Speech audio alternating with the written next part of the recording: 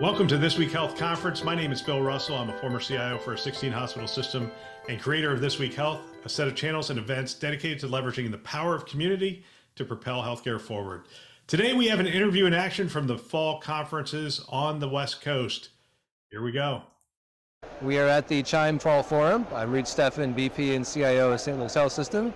And I'm joined today by Yauheni Solad, who is the CMIO of Digital Health and VP of Innovation at UC Davis Health.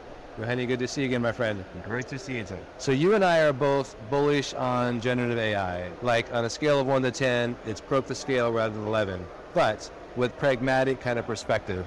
So we've talked about this before, but maybe just share like how you're approaching that at UC Davis Health. Be excited about it, but also to be pragmatic and appreciate that it's not a silver bullet and there's understandable considerations you have to make going into it. So what's the framework or mental model that you approach it with? So Reed, great question. Can it be the silver bullet? Yes. Maybe, right? I think we need to know it's okay. In the same way as when we're looking at nuclear fusion, right? You cannot just start automatically with nuclear reactors in it, right? You need to ensure you understand what you're dealing with and that you actually have a proper safety workflows and know when to use it, when not to use it, right? And we certainly now it's evident for us how unright we were initially with radiation, right? But it took some time. We're going in a lot of large language models with a mindset that it can solve a lot of our problem, and it definitely can. The question is how you properly titrate it into the clinical and operations to both learn from the process as well as start to benefit. Because the last thing you truly want to do is create this unrealistic expectation that tomorrow you will click the easy magic button, right? And some chatbot will come and solve all of your solutions and you'll be able to automate the full workflows, right? It's a very nice mind frame to potentially think about where future may go for human automation, right, and the support. But before we get there, we need to ensure we establish proper processes on everything. Because after all, a lot of the models are sequence to sequence that's predict based on the data they consume. So we need to ensure that the data is not only thorough, but we actually frankly know what data is being fed with. Because you may not really know a lot of this, right? I like that. So we need to, as a healthcare system, be equally excited and realistic. Okay, so I like that. So before we kind of build the manned mission to Mars, let's maybe get good at some like low Earth, like satellites that we launch in a low Earth orbit. So are you prioritizing clinical or business opportunities or both? If you think about that analogy, like what are the low Earth orbit kind of wins that you found so far? So direct clinical care use cases possibly are not a good start. Right? You're not going to brain surgery immediately. So you always try to start with the areas where you have good predictability, right? And you have enough monitoring of the input, output, as well as the process. So where we're looking at right now is that all the processes that we may have in some administrative workflows or the workflows that can offload monotonous, right, and easy to predict things.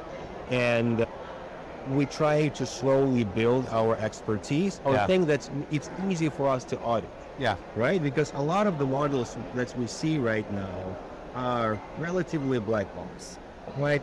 You think you know what's your inputs and you think you know what you get there, but then the model version may change or anything else, and out of a sudden you're getting a different result. Okay, so internally creating not only the processes where we can capture and audit the inputs and outputs of the process in the system, but actually learn how to operate with potentially smarter co-pilot that still require a lot of the alignment. So we actually build workforce that know how to operate in this newer hybrid. So as you were talking about that, it made me think of IBM Watson in healthcare. And like, what if they hadn't started with trying to cure cancer? Like, what if they'd started with something different? Like maybe the outcome would have been a different result as well. And I think we can learn from that. So I think that there's likely there's probably no regrets, low risk opportunities in this space, and not go right to your point, brain surgery or some really advanced clinical care need that we can operate in.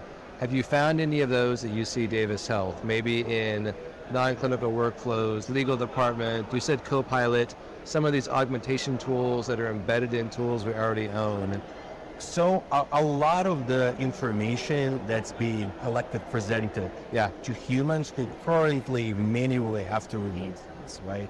So your audits, your discoveries, your additional information retrieval, summarization, potential are the great use cases as we look in, right? Your knowledge management, some of the Q&A systems, that's currently, this knowledge lies somewhere on your SharePoints. Yeah. Completely locked, right? Yes. Like, except maybe your admins, no one knows that. People who wrote it, people who audited it, right? Possibly the only ones that knows the content. Your regular users cannot get. Unlocking that very often is low risk, and that's what we see from OpenAI enterprise dev, right? The creation of those targeted bots is now being simplified to the point where you just have to start dropping files. Yeah. Right? You still will require a lot of alignment, right? And that's where the workforce knowledge that it's not panacea is important, because the answer is likely correct. It's not guaranteed to be correct. Yeah. Okay? And it's a very different way to interact with data and the knowledge.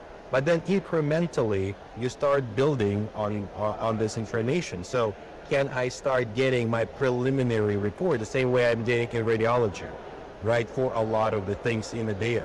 Yes, right? Like your radiology reports are not 100% clear, right? Yeah. Sometimes you may say preliminary reading was incorrect.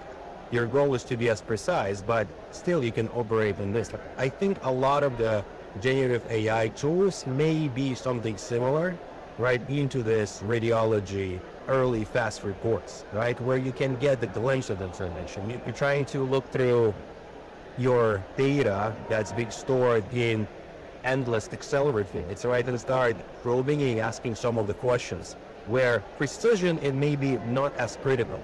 As long as you're directionally correct, you actually start getting some of the value. We want to thank you for a wonderful year. As you know, we have celebrated our 5-year anniversary at This Week Health, and we are going to enter our 6th year of doing this.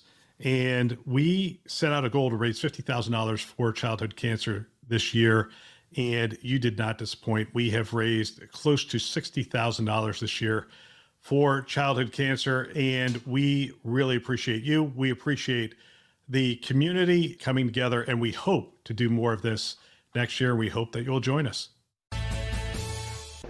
Yeah, I think the point you're making is so important, and I worry sometimes that people think, well, that's so pedestrian, like what you're describing. That's so kind of, table stakes kind of an approach, but we need to get the reps in because we don't fully know how to use this yet. And so I think that's the training ground to get the reps in, to get good at this. Then some of the more advanced, more exciting clinical applications will be better prepared for them instead of starting right there. So I would argue, Please. right, that this Watson moment harmed more than helped. Okay. Why? Because everyone was excited, right? Yes. It's almost a decade ago. Yeah. Right? And then big failure, spectacular failure, and out of a sudden, people afraid. Yes. People afraid to talk about it, people afraid to dream, people afraid to kind of talk about all of it, right? That's what slowed it down. Yeah. Right? What's important is the velocity. Yeah. Right? And you're not getting from 0 to 100 in milliseconds, right? We're still talking about the seconds. You need to properly kind of get into the right velocity. And a lot of that depends on the mechanism that you have to build, right? Our innovation engine in artificial intelligence still has missing parts, right? We're still talking about regulation. We just had executive. Yes. Right? Is not Have you yet, read the whole thing? Have you consumed? Okay, very good. I'm still reading it, but but it's required, right? And we will have to build a lot of those components while building. Yeah. So I would say it's not pedestrian, right? Yes. You create the proper way to go fast, but learning the techniques because you don't want to stumble and fall. Yeah, that's a great analogy. Okay, we're at CHIME. What's a problem that you've brought to CHIME in your mind that you're trying to look for nuggets? Or what nuggets have you found one day in that are going to help you back at UC Davis Health? So arguably the CHIME just started, right? So I'm still looking for a lot of the wisdom. We only had an informatics focus so far. But I think the way we think about the clinical workers, right, and the way we bring the bedside experience back, and the way the organization started to talk about how we can not only automate everything, but reasonably start automate things, right, to actually protect our workflows from unnecessary. Questioning is like, yes, we can generate a lot of notes, right, to satisfy requirement for billing. Should we?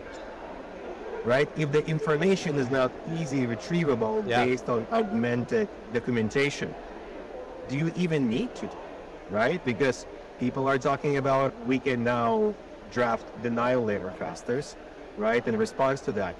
Guess what? Insurance can do the same things, right? And it's become net zero, right, of increased computational costs, where we're just competing on a natural language correspondence, right? That's not what we're striving for, right? Like we were striving for clarity. And a lot of the time when insurance rightfully ask for information, there are gaps. Is language a best medium to do this? Because generative AI is not only language model, right? It can do code, it can do interfaces, it can do multimodals, right? So maybe instead of overly focusing on generating yet more bloated nodes with generative AI, we need to actually use the potential of generative AI to create better, faster interfaces, now even more interoperable, even more connected. So we actually have less snail mail.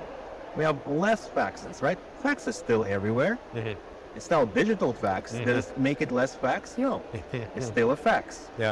Right? So a lot of this, in my mind, need to be questioned, because now we do have a technology that it's generation declining. A lot of the things in 5-10 years will be different. And like with many other things, I think we're overestimating where we're going to be in 5 years, and very underestimating where we're going to be in 10. Okay. All right, you heard it here, community. Question everything. That's what I took away from that. So, Yauheni, thank you for your time, and have a great conference. Thank you, Reed. All right. Another great interview. I want to thank everybody who spent time with us at the conference. I love hearing from people on the front lines.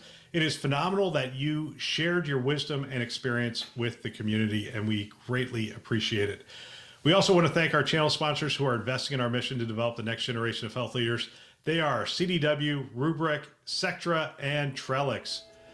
Thanks for listening. That's all for now.